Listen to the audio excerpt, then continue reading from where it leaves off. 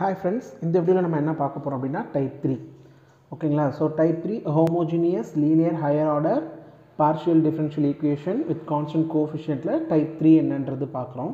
So when f of x, y is equal to x power m y power n, that means variable polynomial இருந்தது அப்படினு பாத்தீங்க அப்படினா அதுதான் வந்து நமக்கு என்னது type 3, that means x power sometime y power something.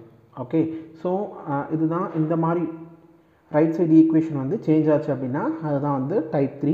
so இதுல வந்து particular integral எப்படி find பண்றது அப்படினு பாத்தீங்க அப்படினா PI is equal to 1 divided by f of d comma d dash into x power m y power n. ஓகேங்களா? so denominator வந்து numerator கொண்டு வந்துடணும், that means inverse term கொண்டு வந்துட்டீங்க அப்படினா நம்ம ஈஸியா சால்வ் பண்ணிடலாம். ஓகேங்களா? so f of d comma d dash whole inverse into x of m y power n. ஓகேங்களா?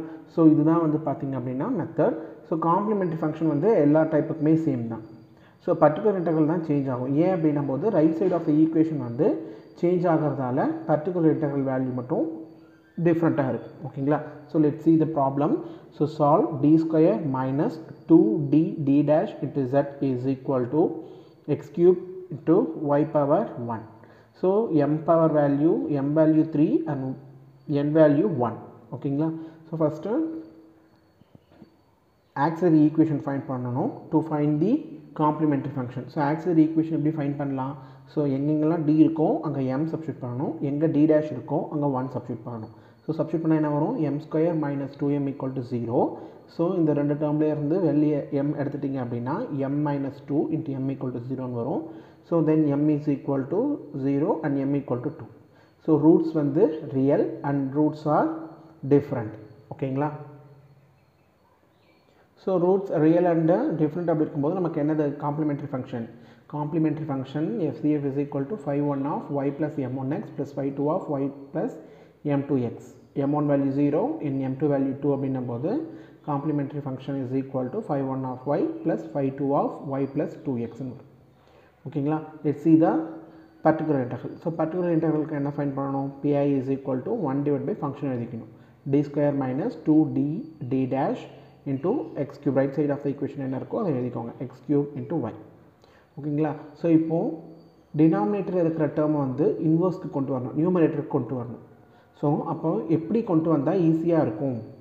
so எப்படி ஈஸியா சொல்யூஷன் வந்து ஃபைண்ட் பண்ணலாம் அப்படினு பாத்தீங்கன்னா denominatorல இருக்கு இல்லீங்களா? so denominatorல இருக்கிற ஃபங்க்ஷன் வந்து 1 minus x அந்த டேர்முக்கு நம்ம கன்வர்ட் பண்ணணும்.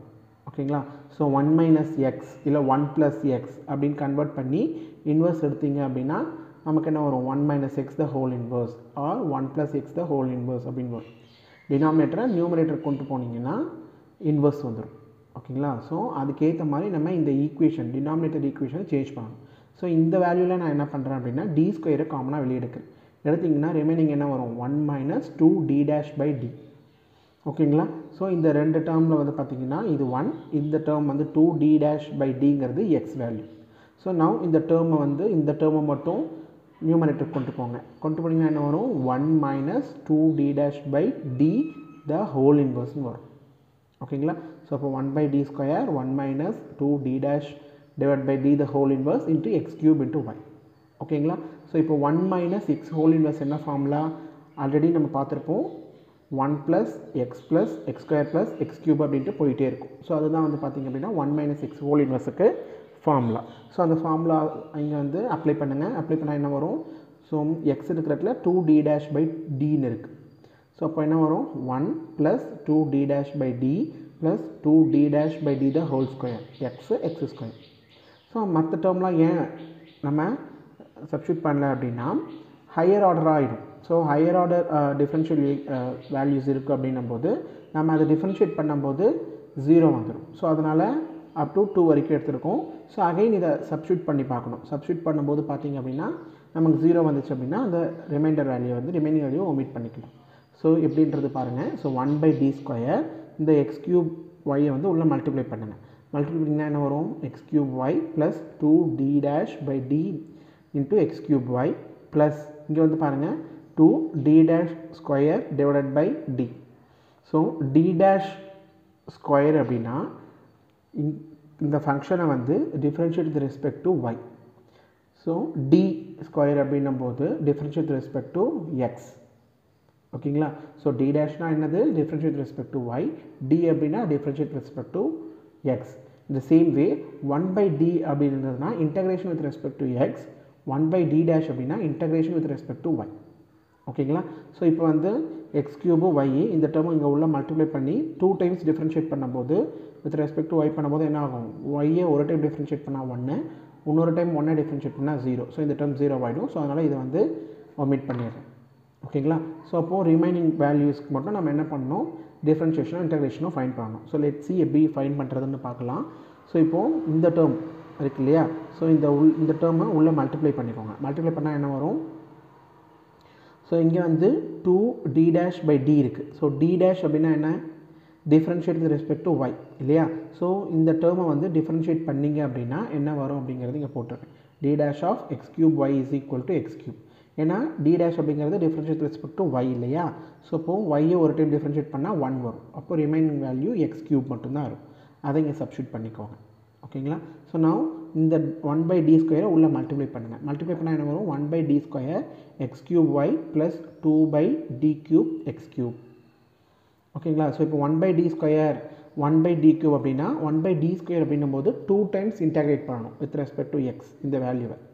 இந்த சேம் வே ஹியர் இங்கேயும் வந்து பார்த்தீங்க அப்படின்னா 3 டைம்ஸ் இன்டகிரேட் பண்ணணும் இந்த X கியூபை with respect to X. ஓகேங்களா? ஸோ ஃபஸ்ட்டு 1/d வச்சுக்கோங்க, ஒரு டைம் இன்டகிரேட் பண்ணுங்கள். இன்டகிரேட் பண்ணால் என்ன வரும்? x power 4/4 into Y. ஒய்யும் X கியூபும் மல்டிப்ளிகேஷனில் இருக்கிறதால ஒய் வந்து கான்ஸ்டன்ட் தான். ஓகேங்களா? So x power 4/4 plus 2 divided by d square, ஒரு டைம் எக்ஸ் கியூபை இன்டகிரேட் பண்ணிங்க அப்படின்னா x பவர் 4/4. ஓகேங்களா? ஸோ நெக்ஸ்ட் வந்து பார்த்தீங்கன்னா இந்த x பவர் 4/4 இன்னொரு டைம் இன்டகிரேட் பண்ணிங்கன்னா, ஏன்னா 1/d இருக்குது இல்லையா? ஸோ இன்னொரு டைம் இன்டகிரேட் பண்ணால் நமக்கு என்ன கிடைக்கும்? x power 5 divide by 5, already இங்கே 4 இருக்குது. அப்போ 4 × 5 20. ஓகேங்களா? ஸோ நெக்ஸ்ட் வந்து பார்த்தீங்க அப்படின்னா 2 டிவைட் பை d, இதை அகைன் இன்னொரு டைம் இன்டகிரேட் பண்ணுங்கள். இன்டகிரேட் பண்ணிங்கன்னா x பவர் 5/5 × 4 20. ஓகேங்களா? ஸோ இப்போ x power 5/20 × y plus 2 into again 1/d இருக்கிறதால இன்னொரு டைம் இன்டகிரேட் பண்ணணும். ஸோ அப்போ x power 6 divide by 20 × 6 120. So இந்த 2வும் இந்த 120 கேன்சல் பண்ணிங்கன்னா 60 வரும். ஸோ இதுதான் நமக்கு வந்து பார்த்திங்க அப்படின்னா particular integral. So particular integral is equal to x power 5 y divide by 20 plus x power 6 divide by 60. So z equal to complimentary function plus particular integral. So எடுத்து ஆட் பண்ணிங்கன்னா நமக்கு என்ன வரும்? 5(1) of y plus 5(2) of y plus 2x plus x power 5 y by 20 plus x power 6 divide by 60. So இதுதான் வந்து பார்த்திங்க அப்படின்னா particular integral and complementary function that is equal to z. ஓகேங்களா? So thank you very much.